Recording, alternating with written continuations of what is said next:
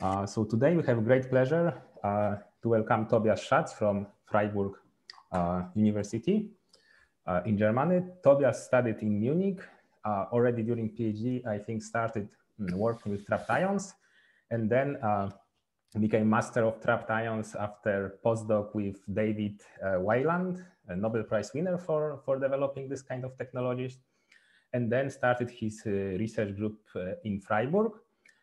He has lots of very important groundbreaking contributions for quantum simulations with trapped ions, and recently realizing his, and later he is the person who introduced optical trapping for trapping ions on their own. And very recently, realizing ERC consolidator grant, he entered the field of mixed systems of trapped ions and atoms. And I think today we will learn lots about recent developments. So welcome, and the stage is yours. So dear audience, Michael and organizers, thank you very much for having me. I had the pleasure and honor to be in Warsaw in person some years ago to give a seminar too.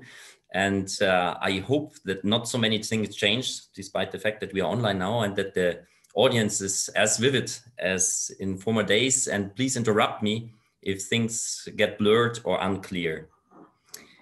What I want to convey to you, and this is part of the kind introduction of Michael already, is about trapped ions, trapping ions and atoms at the same time in optical traps. Indeed, I worked with ions in former days, as Michael emphasized, but I came out of nuclear physics originally from storage rings. And this is why I'm partially connected also to Feshbach resonances that we are finally trying to elaborate on in the ion atom system now. Before I get, well, there's a little bit of a bulky title, let's skip that one and just give you a brief insight into other research topics that we are working on in Freiburg, just to put our work on the optical trapping in context. This is what you see with the first arrow here up on the upper part. And there's an, let's say, equally sized contribution of the group to, on the one hand side, scaling quantum simulations in 2 dimensions, what is kind of an endeavor with trapped ions in radio frequency traps. One way to address this is not immediately connected to optical traps, but we try to control each individual ion in an individual RF trap on a surface trap. So what you see here is an RF electrode and a lot of DC electrodes, the ions hovering 40 micrometers above the surface, and each ion individually controlled and coupled to its neighbors. This is a very basic triangle now. We are trying to get this larger. And this is a lot of work, sweat, and tears connected to this. Another endeavor is working with one-dimensional crystals, what is much easier and what is done in several groups. And there we are working on thermalization effects in closed quantum systems, non-Markovianity effects, or squeezing and pair creation processes in motional states. We are very tight and benefiting a lot from theory contributions in the part of the optical trapping. These are mainly the groups of Robert Moczynski, Michael Tomza, and Krzysztof Maczymski. Please accept my bad German accent. Olivier Dulieu goes easier for me, at least in pronunciation. But these are the major groups we are currently collaborating with or triggered ideas originally. Okay, with that, I would take the step to the outline of the talk. And there I want to get you motivated in first place. Well, I'm motivated anyways, but I want to convey to you why we are eager to trap ions and atoms optically. I hope after getting you motivated, you might get with me through this kind of a little bit exhausting part where I want to explain to you, because you're atomic physicists, at least most of you, but on a basic level, because I think you have also different background being master students or professors. So I would try to get you through the basics of radio frequency trapping versus optically trapping, and also combining the two to hybrid traps, where the ions are trapped by radio frequency fields and the atoms are trapped by optical fields. Then getting you into our experiments, our experimental protocols, And they're not forgetting, and please, if I do so, then remind me, if we talk about combining all the beauties of two fields, we have to be very careful that we are not only combining the challenges or the disadvantages, but we really want to combine advantages. And this is perhaps the major challenge if you want to do new steps. I want to give you a brief overview over the status, what can be reached currently with ions or with perhaps even Coulomb crystals in optical dipole traps, ODTs. The optical lattice part I will only mention here because we are mainly right now interested in controlling individual ions or single ions. With that, I would try to do the step towards our recent results on sympathetic cooling in an all-optical trap here in the system of barium plus and rubidium, and also going towards the controlling of ion-atom interaction in the barium plus lithium system, where we are mainly still in the hybrid trap. And of course, I can't hinder myself from giving you an outlook what this might be good for in the far future, going towards ultra-cold chemistry, many-body physics, and quantum phase transitions. Also, if I look at the clock, that might be quite brief at the end. Okay, it might be advantageous to take a short step into history and ask when or why is there such a difference in trapping ions in RF fields and atoms in optical fields. If you look, for example, for the timescales, it's more than 60 years now of ions in RF, and it's only 30 years of atoms in optical lattices. And that gets easily explained by the fact that RF traps are quite steep and deep. So that is of the order of an eVolt, that is of the order of 10 to the 4 Kelvin that particles can have to be still enclosed.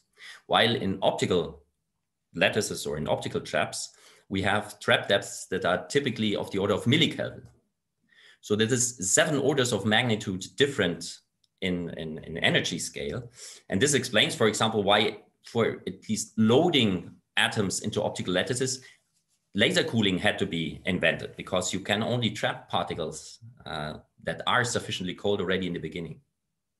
If we think about combining the advantages now, we talked already about the deep wells for the RF traps, but mainly about the controllability of the ions, thinking about quantum information processing, single qubit, 2 qubit gates, atomic clocks. So they are somehow a gold standard, but it's hard to scale them and the system. And it's also a real pity, because we have with the ions the beautiful long range interaction at hand that makes systems easily larger or better connected.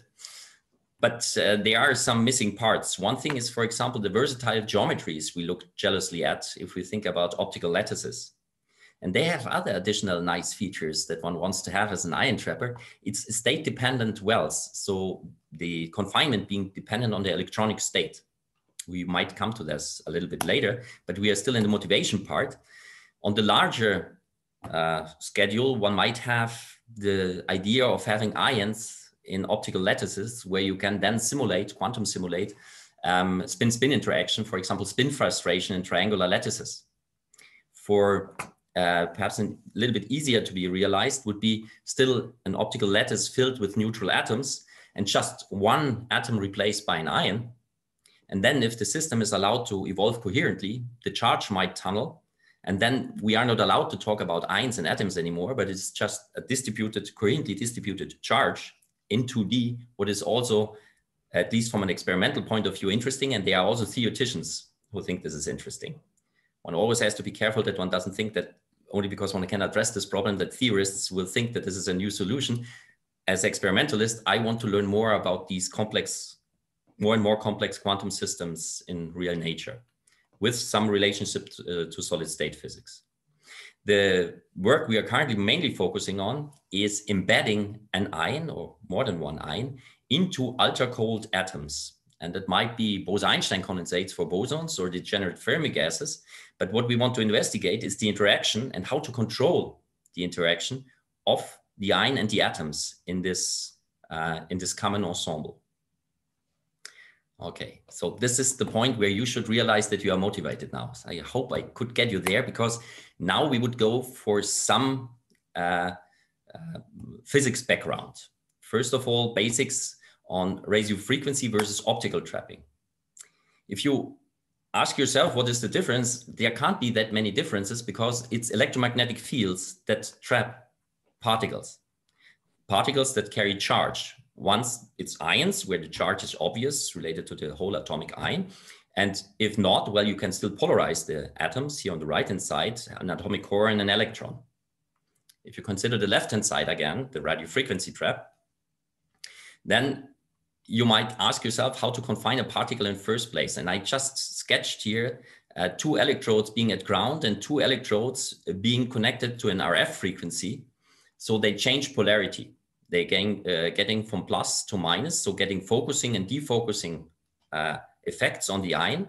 So focusing and defocusing sounds already like doing nothing on average. This is not true. That's the same in storage rings. And you're focusing and defocusing. On average, you're focusing, but you only benefit from a time average potential. And this is now very important, because if you look here at our atomic ion and we shine in this RF frequency from here at the trap, and the ion sitting down in the center of the trap, we get a time average potential. And the ion is allowed to oscillate with this omega X or Y in this time average potential brought up by the RF. What is kind of obvious is, if we have to time average the RF field to get the pseudo potential, that the frequency of the RF has to be larger than the frequency of the ion in the trapping potential. So our omega RF will be detuned to the blue of the resonance frequency of the ion. And what this brings is, and this might become more obvious when we then look to the optical traps, that we have a low field seeker here, where the ion wants to sit in the center between the electrodes, and it's not hunting for highest fields, but for lowest fields. This is why we, even for zeros, this is why we call it a low field seeker.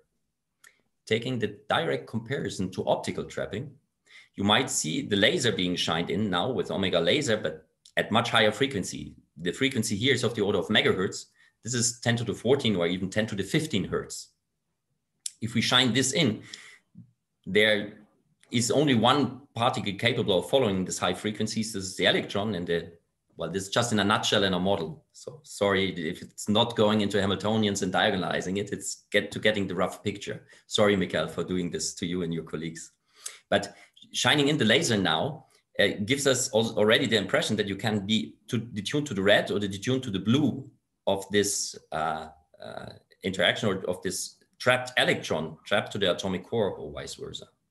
And if we now look for the laser being blue detuned or being red detuned to this resonance frequency of the electron, we will see that once again we get blue detuned weak field, low field seeker. So the particle getting repelled from the maximum of intensity of the laser. This would be the Gaussian profile of the laser, doing an AC star shift, for example, on the electronic levels. So we would get repulsion. But if the laser is detuned to the red of the transition, well, then we get attraction towards the trap center. Now, for the optical trapping, I already mentioned that there's this AC star shift, and just in a nutshell, because we will need it later, I look at it here in a 2-level picture, ground state, excited state. If we have an energy difference of h bar omega naught, and we can shine in our laser here at laser frequency omega L detuned to the red by capital delta detuning. Just being the AC star shift being largest where the intensity of the laser is largest, and where the intensity of the laser is 0, no star shift anymore. Comparable to Zeeman shifts for the just for AC electric fields. What one can do in principle, the easiest setup is to focus a laser beam where we, if it's a Gaussian laser beam, red detuned, get maximum intensity in the focus, and therefore a potential minimum, where the trap depth scales with the intensity divided by the detuning. And the off-resonance scattering, so the residual scattering I get here, disturbance, is scaling with 1 over the detuning squared. What kind of explains in a nutshell that if you can afford having twice the laser intensity, you can get to twice of the detuning, still getting the same trap depth, but reducing the off-resonance scattering by a factor of 2. One of the main reasons why people tend to go to larger and larger detunings, as we also do.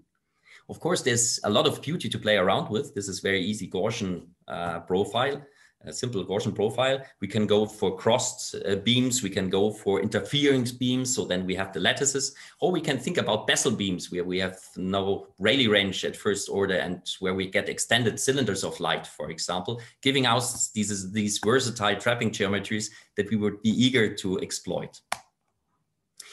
now the idea, and that was pioneered by several other groups, was originally to overlap atoms and ions in a hybrid trap. So getting, and you see this sketched on the left-hand side, getting the overlap of an RF trap where the blue ion is trapped in with an optical trap where the atoms are trapped in. And I should emphasize here that there's beautiful work and impressive results achieved within this hybrid traps in the group of, perhaps most recently in the group of Amsterdam, Ulm, and at the Weizmann Institute. And I will sometimes refer to this work during this talk. Here, I want to get to one of the handicaps, why we want to go for pure optical trapping, also of the ion. If you look here for the radial amplitude of motion, independence of time, then you see something like an overall sinusoidal, cosine, okay, starting here, a sinusoidal motion. That is this secular motion of the ion in the pseudopotential. But as soon as the ion gets displaced from the trap center, where the RF amplitude is 0, you get these additional wiggles, and this is due to the fact that you get closer to one of these RF electrodes and you get driven motion by the RF frequency, faster than the secular motion, but giving us these ripples. So the handicap was very well described by the group of Vladan Vuletic in a classical picture. I want to show to you first the experimental result. If you start, here is the temperature of an ion, and here's the number of collisions with ultra-cold atoms. What does this mean? Where the atoms are held at a temperature of the order of 5 microkelvin, and the ion starts at a temperature of roughly a millikelvin or 500 microkelvin. So in principle, you would think if I embed now an ion into this much colder, 2 orders of magnitude colder bath, I should get a cooling of the ion. What you experimentally observe is that the temperature increases with the number of collisions. So there must be, and these are results from the group of Roy Serie from the Weizmann Institute, there must be additional effects, and this can be described in a classical picture where you have the ions and the atoms still represented like dots or billiard balls. But if the ion approaches, the atom approaches the ion sitting at the RF node, then there will be an interaction between atom and ion. They will be displaced. The ion will be displaced from the trap center, and then dependent on the phase of the oscillation, energy is pumped into the system and giving at early stage or later stage a lot of energy into the system. This is due to the 1/r⁴ potential that we have between atom and ion. The ion is polarizing the atom. Coulomb interaction of the ion directly, 1/r. Polarizing dipole interaction, 1/r⁴, giving us this 1/r⁴ potential. And displacing the ion from the trap center allows to pump heat into the system. Well, oh, sorry, I should have mentioned here in addition that if you get heavier ions and lighter atoms, that you can somehow ease this issue, because the ion then gets less displaced from the RF node. And this can be, for example, reached if you use heavy ions like a terbium plus or barium plus, mass 138, compared to lithium 6, for example, with much smaller mass, giving in the center of mass frame higher collisional energies or smaller collisional energies for comparable temperatures. But this at a later stage, this is why using lithium being very light and this very heavy ion is also advantageous in hybrid traps, as also to be emphasized by the group of René Geretsma in Amsterdam, who reached close to the S-wave regime in a hybrid trap. Okay, so how are we running our experiments? We are still preparing and detecting our ions in an RF trap. Why? Well, we have to load the particles first out of ovens, for example, and then to Doppler cool them and to compensate for stray electric fields. This is all done in an RF trap. Then in a second step, we switch on the dipole trap, so here indicated by this bar. We switch off the pole trap. We can keep the DC on for keeping some confinement by DC fields. And then we store the ion for a certain amount of time, T-opt, within this optical dipole trap, and can do experiments with the ion there. For example, also overlapping it with an atomic ensemble sitting there, but now in the absence of these RF fields. And then we switch on the pole trap again, switch off the optical trap, and do our detection currently still in the RF trap. Okay. there are some challenges in doing that. I don't want to elaborate lengthily on this, but you have, of course, to have sufficient stray field compensation. If not, just the stray fields push you out of these shallow optical potentials. And you have to be careful if you do the transition from the RF trap to the optical trap. On the one hand side, being fast enough not to get heating and hitting resonances that might be between the two traps or of the individual traps. But at the same time, you want to combine the two minima that don't overlap in the first place sufficiently slowly that you get an overlap of the position of the ion in the original trap and in the final trap, not to heat up just by switching one trap off and having the other on, and then having, of course, a lot of additional kinetic energy in there. If you do all of this correctly, we can get to the status of the ions in optical dipole traps. And there, once again, a very brief historic review. In 2010, we reported about trapping a single ion in an optical dipole trap and in an optical lattice briefly later. And there's also work in the group of Vladan Vuletic at MIT and Michael Drusen in ours, and also others meanwhile, where they have optical lattices, but still give the radial confinement by RF fields. So we are focusing on the work where we give all of the confinement by fields, either DC fields or optical fields, no RF being on because of the issues discussed. After this 280 nanometers UV traps, we went to further detuning.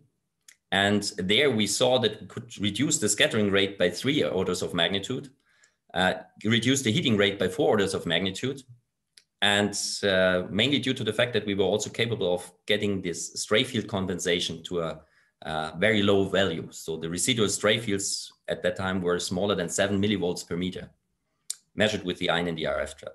Still, we got trapping durations of milliseconds only. And of course, we want to have longer interaction durations.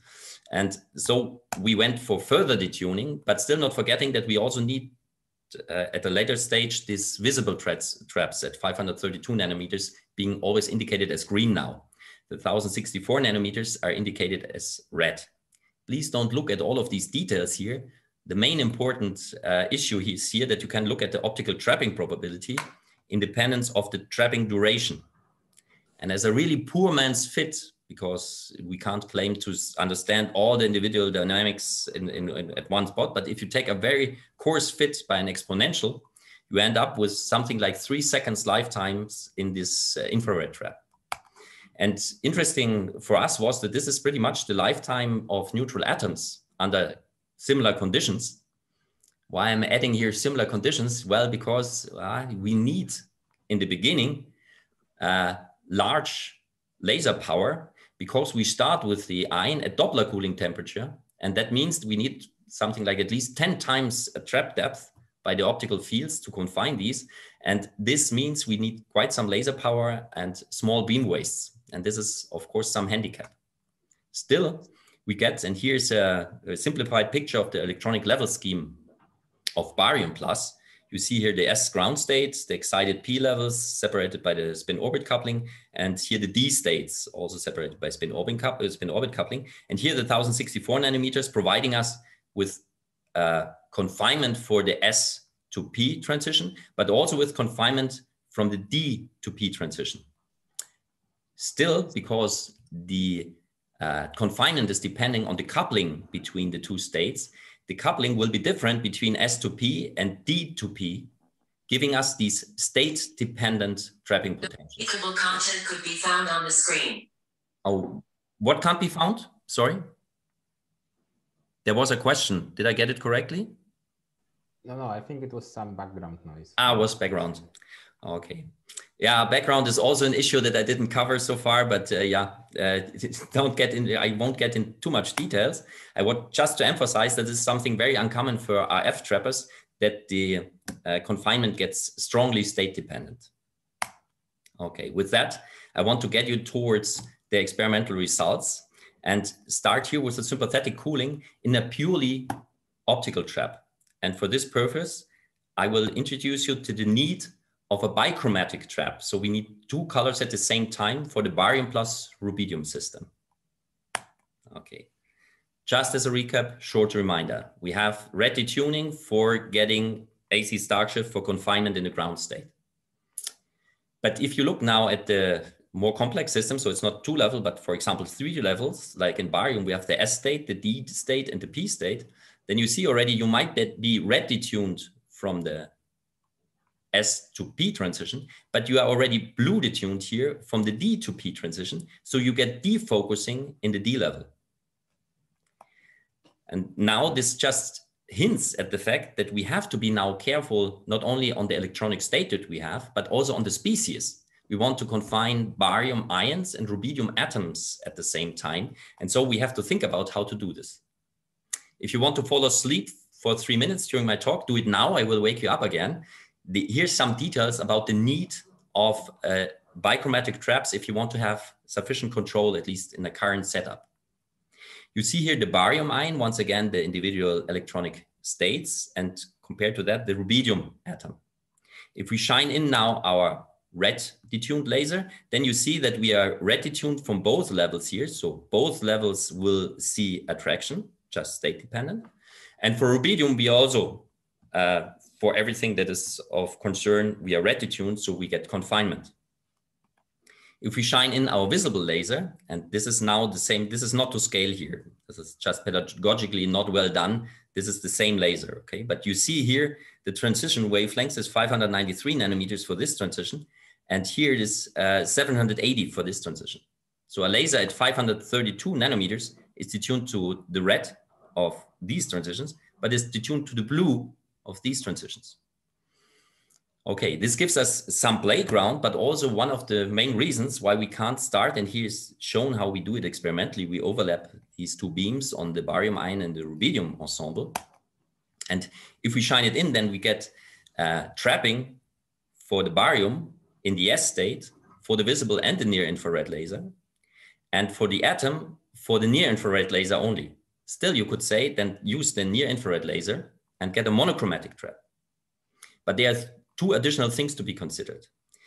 Ions, and this is not only the barium plus, but this is true in general, ions are further tuned from the near infrared laser because there is already an electron missing. You need in ions, in general, more energy to get excitation. That is, your laser will always be, so to say, the wavelength or the energy of the laser will always be less close to this excited state. And therefore, the tuning is larger for the ions, and therefore the confinement is weaker.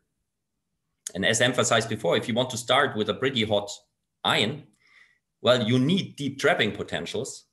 And you are not allowed to do, for example, evaporative cooling of your atoms, because if you lower now the trapping potential to evaporatively get the hotter atoms away and to rethermalize, you would lose the ion first.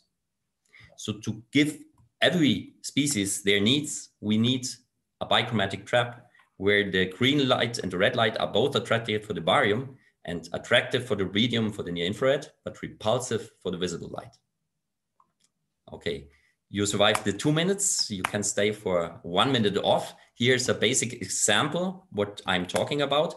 If we take the red laser, it's a certain laser power and waste, and the green laser is a certain laser power and waste, we can look at our species, what is happening with the AC stark shift. We see here for the barium ion that we get an optical trapping potential, and for the rubidium atoms that we get some contribution that is confining and some contribution that is deconfining. And this comes in from the visible lights. So we see this Mexican hetero, this donut structure that reduces the density of the rubidium at the position of the barium ion. If we then increase, and this is done here, the focusing power of the infrared laser, then we can bring the rubidium atoms in overlap with the barium ion. So that gives us the individual control of the trapping potentials for the ions being sufficiently steep, also because of the stray fields, and for the atoms to still allow for evaporative cooling and all the preparation steps needed for this ensemble. And now I would ask you to wake up again, because this is what we are really doing. You see here to the left, once again, the near infrared and the visible light, both giving focusing effects. These are added up to the blue curve here. So this is the overall optical potential. But now we have to consider the effect of stray fields. And if you imagine that you have a trapping potential and you apply a force by stray fields, for example, you get your potential landscape tilted.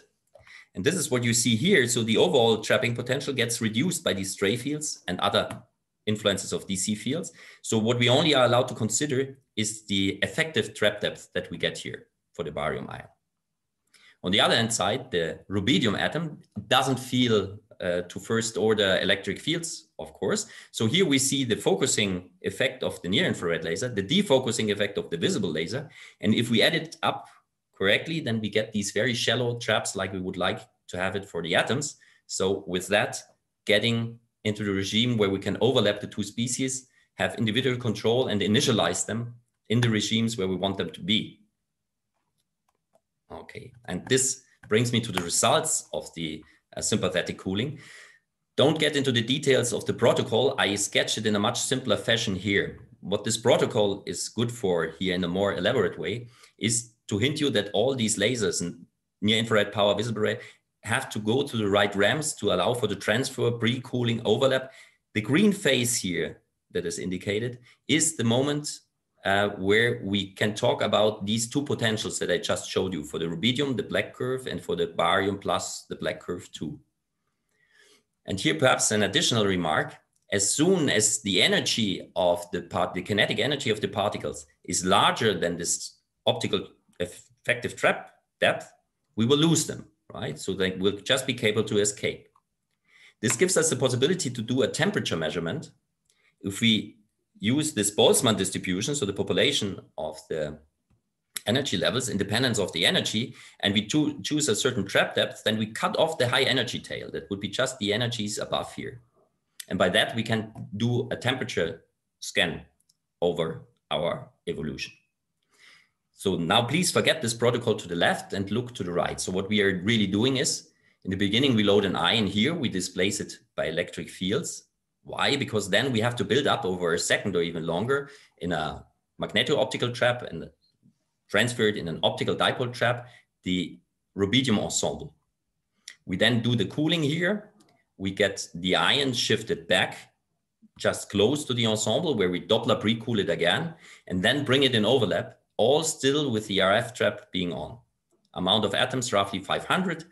The Doppler temperature for the ions being roughly 300 to 400 microkelvin, and the rubidium being currently here at 30 microkelvin.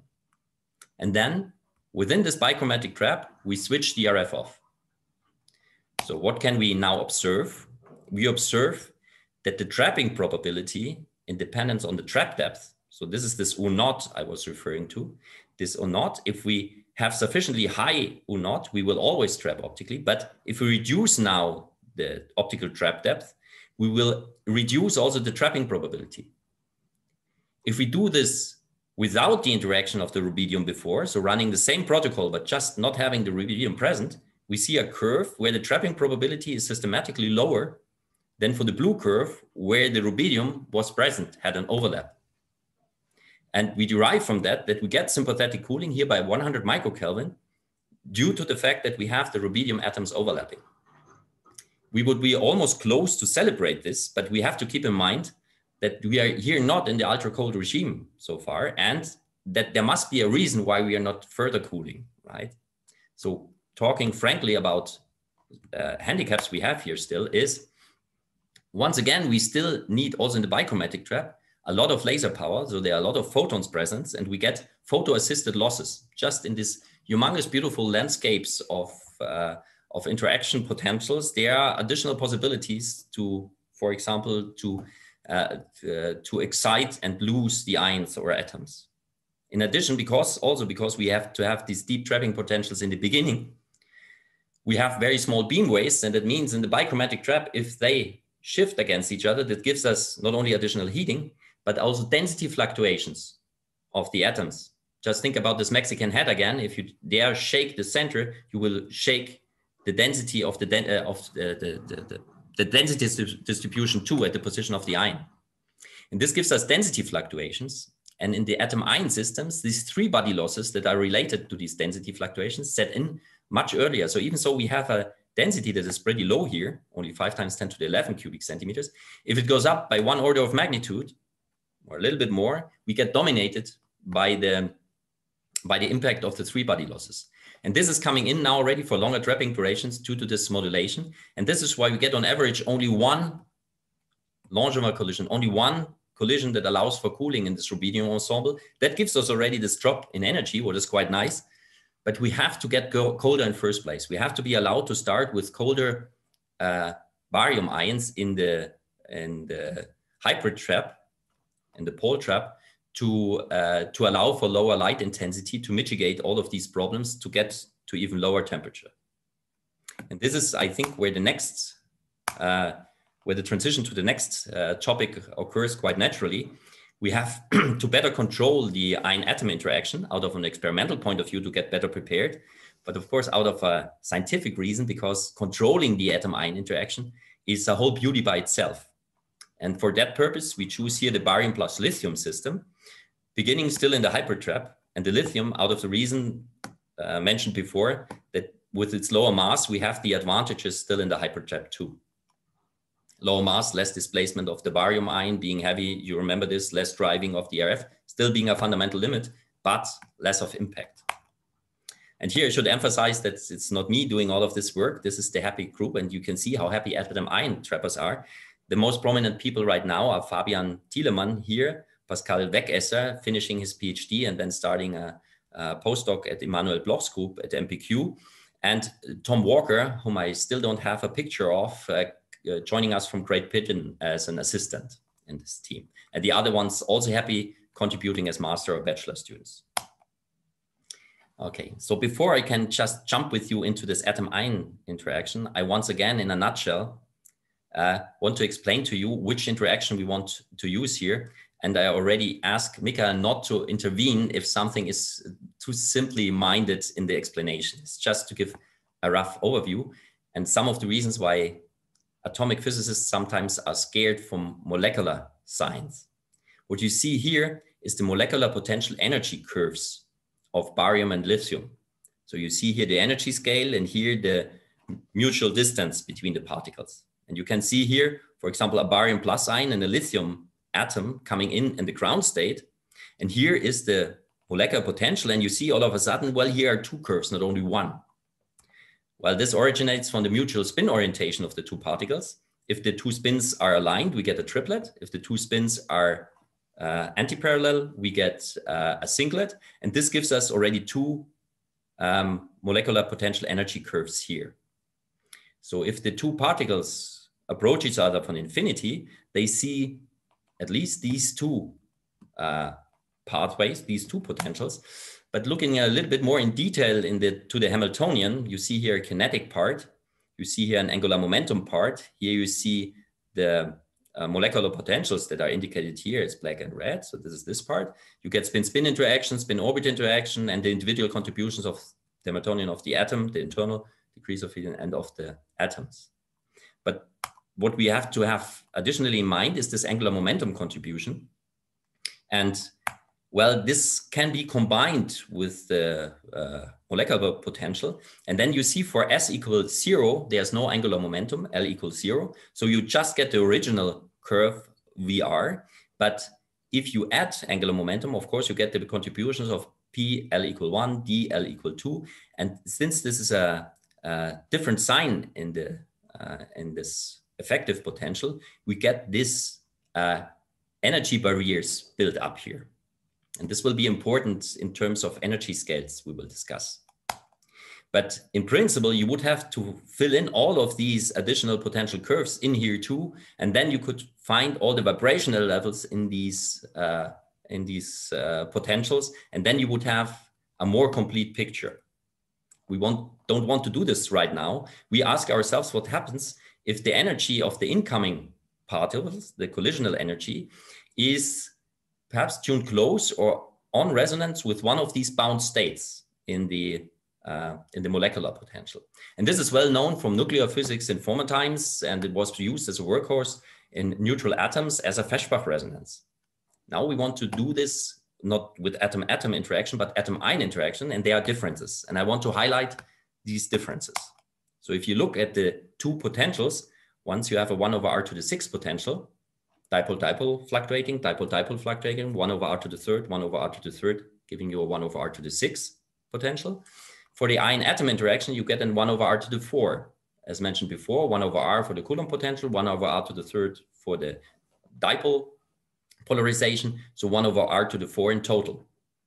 If you look now what about the changes between the two potentials, well, you get different asymptotes. You get quite steep potential wells here, and you get larger extended potential wells for the atom-ion interaction. That means also that the density of the vibration at states go up here, right? So the density gets just increased.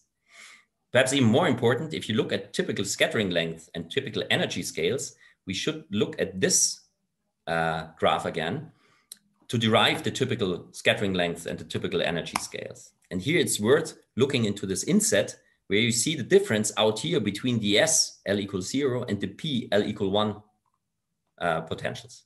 Because you see here this R star being, of course, much further out than in the atomic picture, much further out.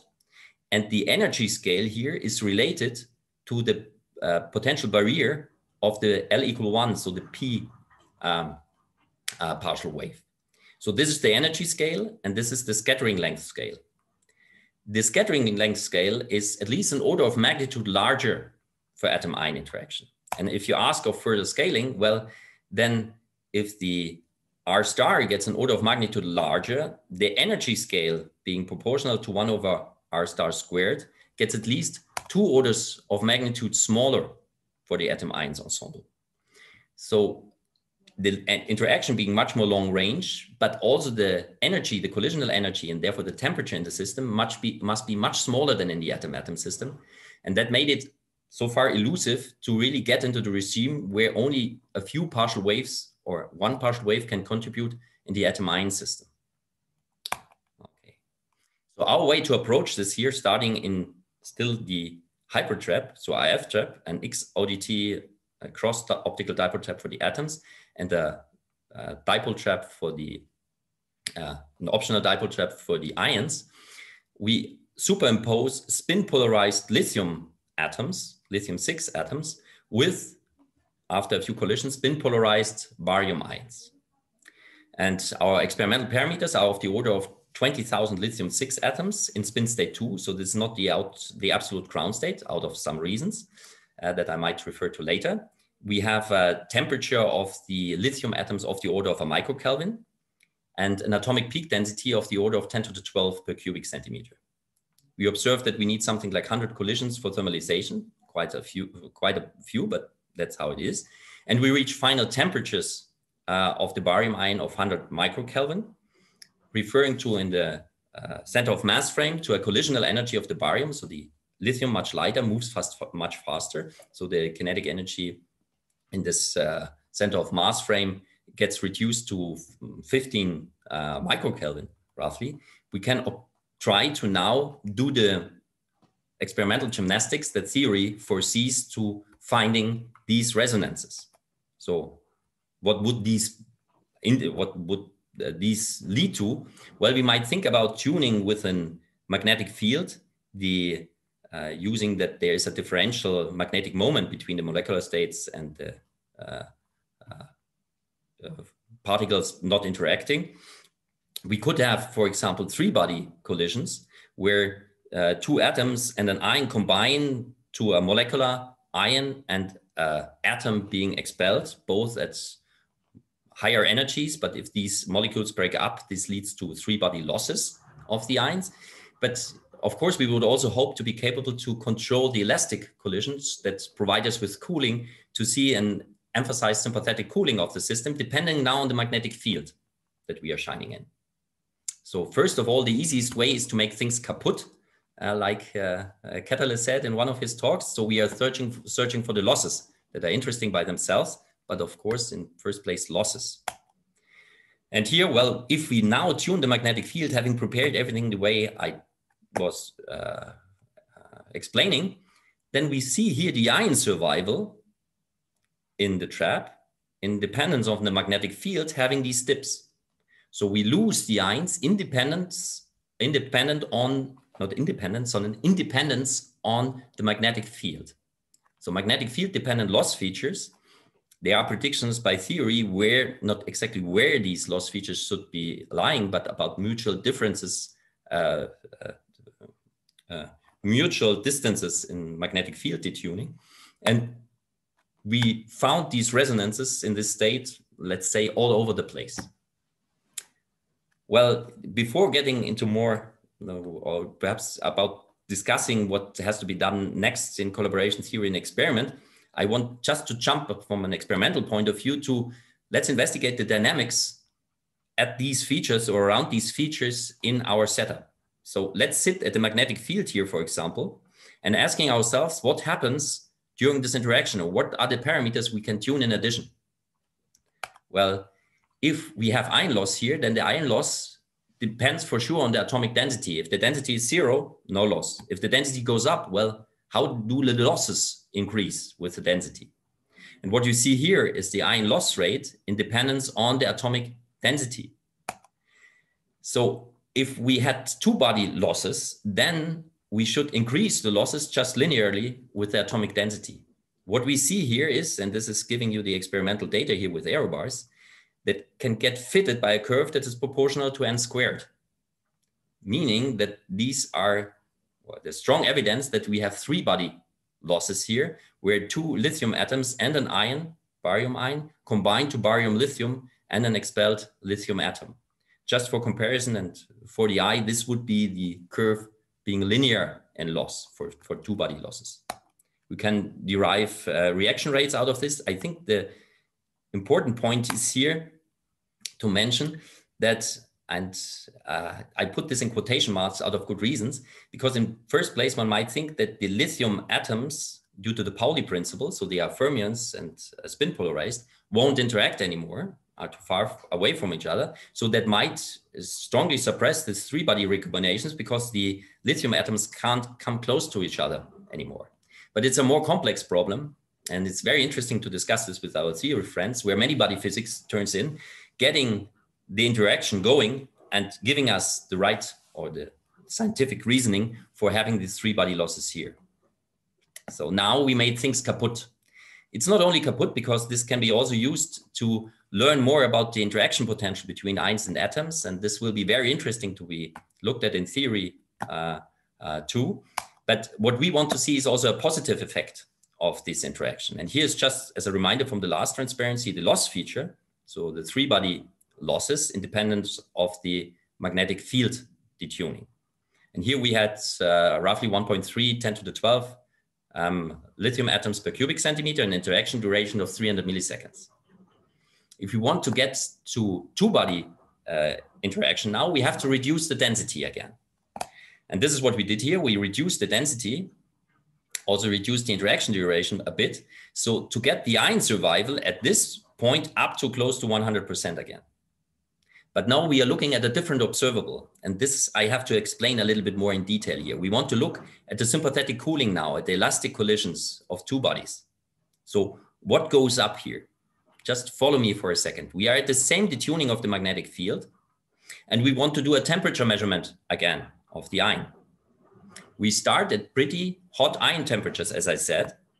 So if we do our cutoff model again, so that we cut off the high energy tail, then if the ions are hot, we get a very low ionic optical trapping probability. So the survival probability goes down, being detuned from a resonance. If we take the same experimental parameters, just tuning the magnetic field on resonance where the loss features occurred, then we see that the trapping probability goes up by here a factor of 2. So we see this as evidence that we were capable to also increase the elastic corrosion rates and the sympathetic cooling for these sets of parameters. And now, depending on what we want to investigate, we have, of course, tried to find the best parameters for the purpose that we are after. But this is exactly what we like to have as experimentalists, and I think also in theory, having some parameters in the experiment to control which pathway to take, not only for the reactions, but also for the interactions that you want to have in more general. Well, this is perhaps a little bit too much saying controlling this already, but at least we can choose the ratio between the interactions. What to do next, and I have to hurry up here a little bit. I just checked my watch. We see, meanwhile, we found 11 of these resonances in this for this electronic state of lithium, and the very well-known theorists in this field here, Michael, Darius, Krzyzek, and Agata.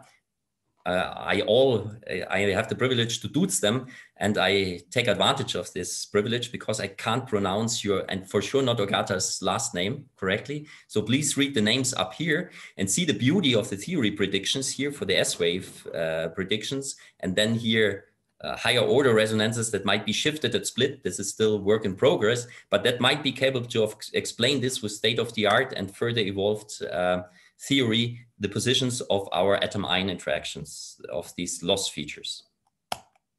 Okay, and you might remind the Hamiltonian I showed you before, the spin-spin interaction, the spin-orbit interaction.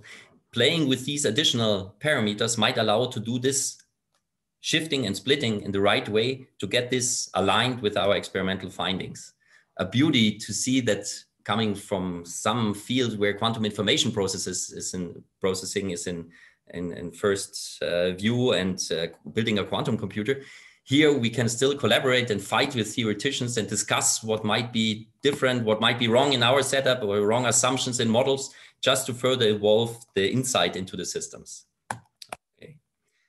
Now I almost have to come to the end. Perhaps that's why I want to hustle you a little bit through the outlook. You can imagine what I want to emphasize once again. Perhaps some just highlighted points. You can choose here between fermions and bosons using lithium, 6 fermionic, 7 being bosonic, and rubidium 87 being bosonic, so Bose-Einstein condensates, degenerate Fermi gases. We can get, hopefully with the evaporative and sympathetic cooling, deeper into the S-wave regime and into complete optical confinement again, having more time to see everything without disturbances and heating from outside. Not without, we will hit another border, of course, but getting closer to real bottlenecks.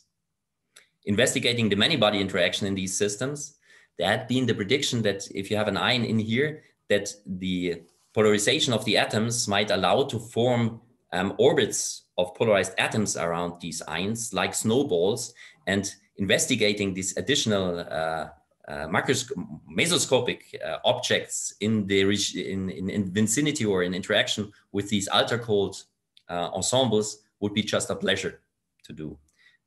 Some people call it impurity in BECs. I hate the wording impurity because our ion all of a sudden becomes an impurity. If you talk about diamonds, you talk about color centers. I would call it perhaps charge centers of beauty in this context. Okay, but impurity might be better known in the community so far. We can further dream about doing ultra-cold chemistry within these ensembles, and perhaps also get access to the products of the molecular products, the charged products out of this reaction, surrounding our optical trap by a box potential. So now not an RF potential that causes a lot of RF here, but an RF potential that is pretty flat in the center and giving us more a box-like potential at the border. So keeping the molecular ion in here, being capable to getting it back and to do further investigation on the internal states, for example. Okay. Of course, we might also be capable to load, well, we did already load more ions into these ultra-cold ensembles, but of course, it is also a challenge to then get the right observables extracted. So we will head towards also the interaction between multiple charged particles in here and perhaps their additional surroundings that they might have. So heading towards testing the predictions that had been done there, not trying to verify them, but really to look in an experiment, are these things alive, mesoscopic clusters, or not? And well, just once again in a nutshell, sorry for hustling you that much too, but I have to give you a short glimpse of this beauty too. Think about two-dimensional crystals once again. If you think about the pole trap, you will have RF all over the place because you are with a lot of ions by definition out of the RF center. If you take now optical traps, you might get rid of this RF. And for example, you observe structural phase transitions in these crystals. Just assume you have a linear chain of ions. And now you release the radial confinement. At some point, the repulsion of the particles will be strong enough to get a zigzag structure, right? So it's just like increasing the axial confinement, releasing the radial confinement, you get a zigzag structure. One can observe this. One observed this in the 80s. We observed this too. So this is state of the art. If you do this without disturbance, you might ask yourself, why does nature get 2 ions up here and 1 down here? There's not only a zigzag structure, there should be a sag-6 structure. And if nothing projected, there should be a superposition of the 2. And there might be ways to test whether the superposition stayed alive. But even more beautiful, or even a further step, could be done by getting one of these, for example, central ions into a superposition state, coherent superposition of 2 electronic states. Remember that the optical confinement is state dependent. That is, for the part of the amplitude where the ion is in the, for example, S state, we get a strong confinement. If it's in the D state, we get weak confinement, and therefore these structural phase transitions should occur.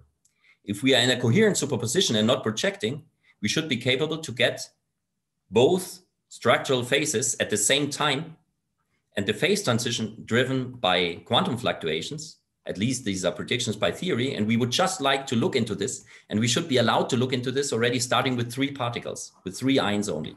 Not that this is for a theorist sufficient, because you want to have and going to infinite, of course, but for an experimentalist, it's 1 to 2 to 3 that gives you the way to infinity. And we want to look at this physics here.